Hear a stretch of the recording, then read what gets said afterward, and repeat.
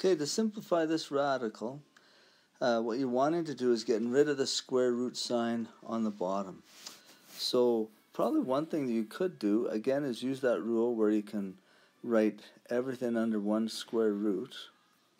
And since those are both under the square root, these guys here, they're both y's, I can simplify them. If I'm dividing common bases, I subtract their exponents. So this would be y5 over y2, that would be y cubed on the top, and on the bottom x. Okay, now let me rewrite it, separate it, like this. And to rationalize, I need to multiply top and bottom by something that'll get rid of this x.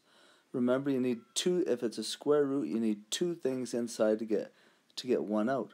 So I can multiply the bottom by root x, because I know on the bottom that'll give me root x squared, which is just plain old x. So there's no more square root on the bottom. But if I multiply the bottom by that, I have to multiply the top by that. And so when I do that, I'm going to get the square root of xy cubed, and then over here I'll just rewrite that xy cubed. So that's what I would get in the end.